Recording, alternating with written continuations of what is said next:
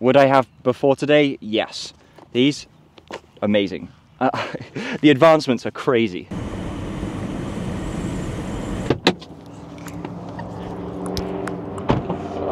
Good, Judah, come here. Oops. Okay, we can't go in yet, Judah. Yes, I'm doing well, thank you very much. Yes, it is, just for her grooming. Bye, Judah. She's freaking out. Okay, have a good one, thank you.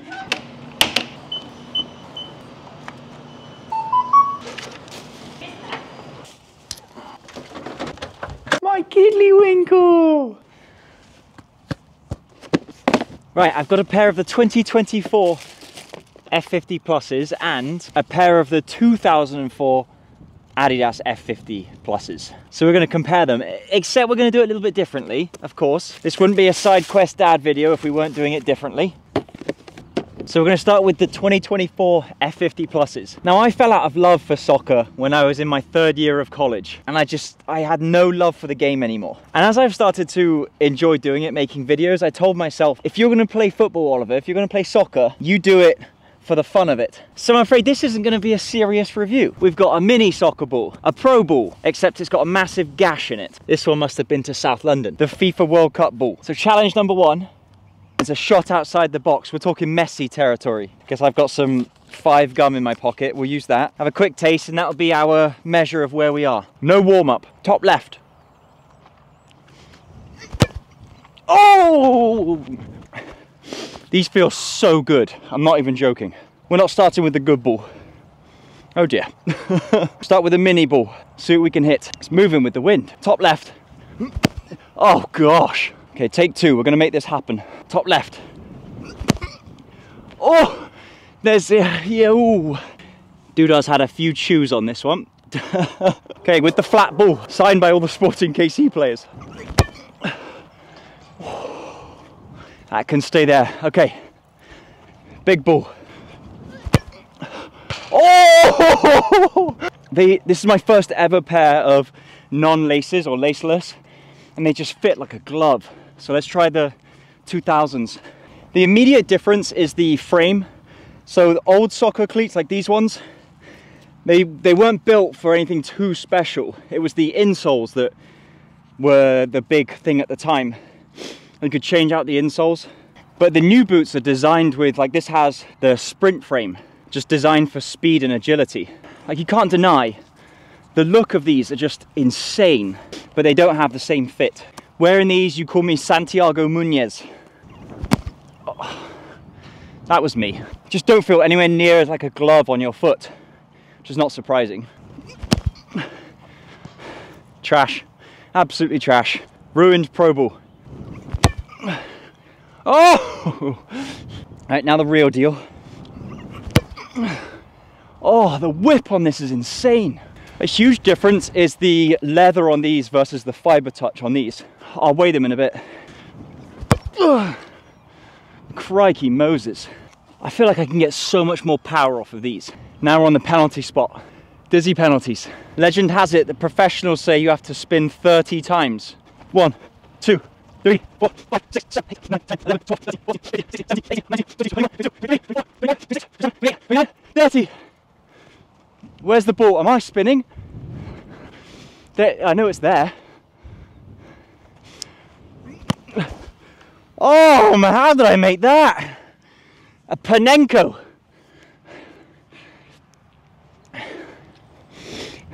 Okay, solid. The frame on the boots felt like it was going to snap. We don't need to do it with each ball, do we? All right, let's check the weight difference.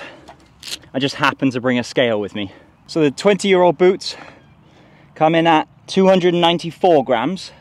2024 boots, 191 grams. Holy, that's a whole 100 grams difference in just a pair of boots. Also, check out the size difference in the actual cleats themselves. These are huge. I need my reaction times to be up.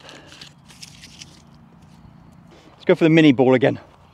1, 2, 3, 4, 5, 6, 7, 8, 9, 2, 3, 4, 6, 7, 8, 9. Okay, where are we? I feel sick. Oh no! I feel deadly sick. The 5 gum was too much. It's not the gum. I literally just ate Alfredo and broccoli and hamburger before this. Help. I don't think the gum's helping, so we're going to go without that. Because the next one, should have done this first. Okay, we're going to do old school MLS penalty shootout. You start at the halfway line and the player has 5 seconds to score. We don't have a keeper, obviously, so I guess we'll do it with the mini ball. Here's something I don't currently love. I want to get a shot from the angle, like with this camera straight in front of my face as I'm spinning, which means I have to do this again. Or at least do a couple of spins. And I feel so sick right now. But that's the fun of making content, isn't it? Here we are with this thing. Should probably put a ball on the spot, shouldn't we? The minor adjustments. Ready? No, I'm not ready. Oh gosh. Oh my gosh. Oh, I stepped on the drone. That should be enough. Immediately everything's come back up. Oh gosh, I feel gross. But here's the interesting part about planning out a story versus just going and doing it. I feel so sick right now that is a great like crisis point for the TikTok story of like, is he going to be able to finish this or not? And I could never have planned that I was going to feel this sick after, well, I should have planned it after I'd eaten flipping Alfredo pasta with a hamburger. Oh gosh, I feel terrible. But it's more realistic than something that was planned. And I'm learning to go along with the real story that happens instead of trying to plan it. And I think that's out of fear of not having a good enough story when I go and shoot it, and so it feels like a waste of time. Like even this bit, I could never have planned that I would be using these shoes as a pillow, which also references how soft they are in comparison. Just couldn't have planned it, Oliver. And so now I'm starting to get to a place where I can take what really happens and turn that into the story. Now, if these vlogs were a full story, then obviously you wouldn't hear this behind the scenes. You would just hear me talking to you about being sick and not sure if I can finish doing this, and then using these as a pillow to talk about their softness. But because this is the behind the scenes, you get to hear the talking through of it for the TikTok, where you have this like nice, concise, impactful story. All right, let's do this. I don't think I mentioned this yesterday, but I'm gonna start, and I have started, that's why you see the 5 gum in this video. I'm gonna start finding a brand that fits into every video I have, because the major problem I have is that I can't get brand deals because brands just can't see how to fit their product or service into the videos. And I think I need to start showcasing how to do that. And really, I think the thing that's really important is that me including brands in the side quest videos, the stories on TikTok, it's not about trying to sell it to someone. It's about brand awareness. Like, it's not going to come with my opinion, if it's good, bad, I love it, hate it, I've used it for years or not, unless I truly feel that way. And so I always want that to be as honest as possible. But I have a cool idea for tomorrow, if I'm going to shoot this video tomorrow, another soccer one, with body armors, where I'll hang those from the goal lines and try and hit those as if like those are the only things I have in my car. Or another video idea is, I saw this kid do a Guinness World Record of most, what are they called? This skill. Rabona. Oh, not that one. That.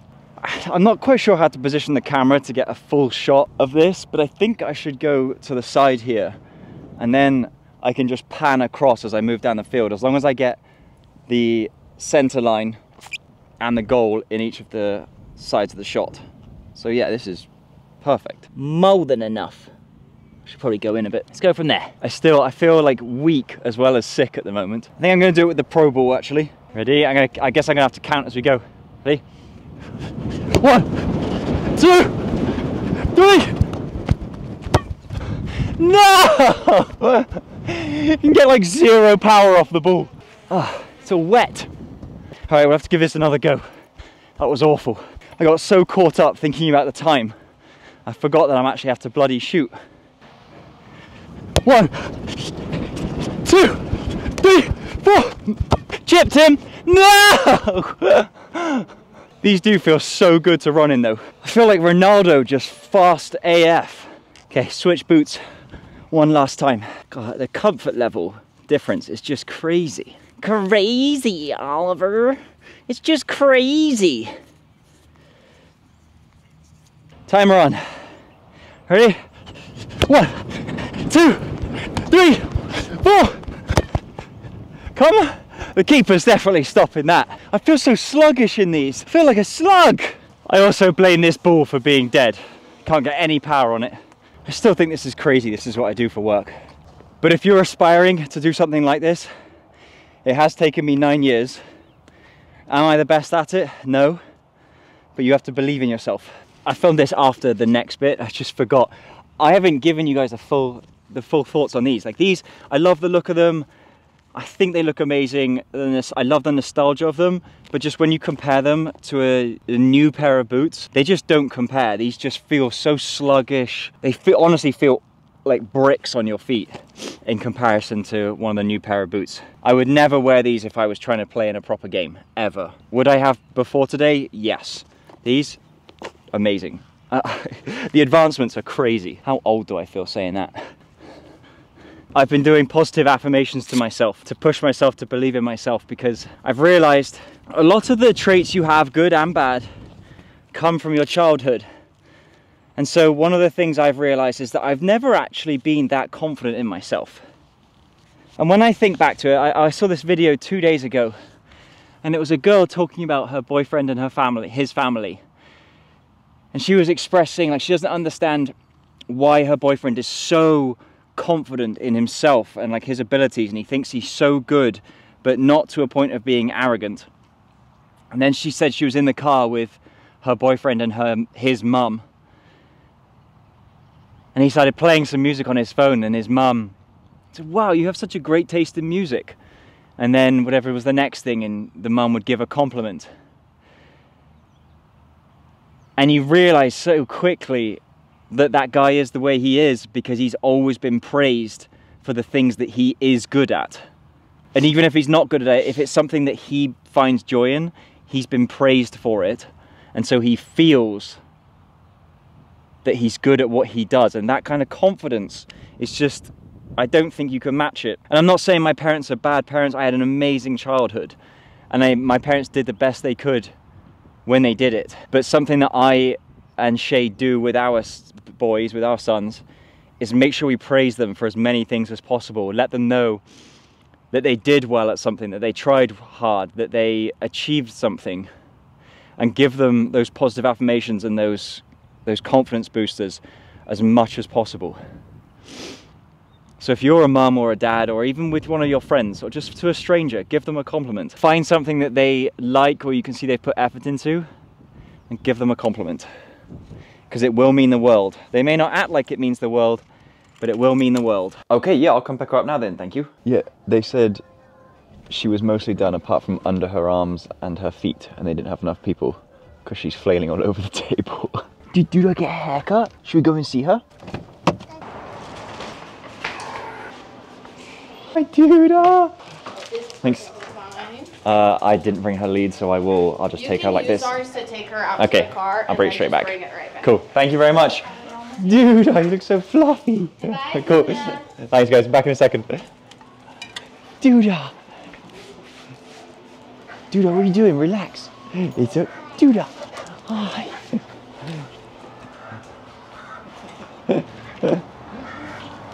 Duda, this way. Let's go to the car, Duda. Relax, Duda. Duda, you want to jump in the back? Duda, here. Hup. Mum, do you see me? I look so handsome. I mean pretty. I'll be right back, I'm going to take this lead back. Oh man, come on, I've been bursting. Yeah. Be good, Duda. Oh, I've been bursting. Duda, you been bursting for the toilet?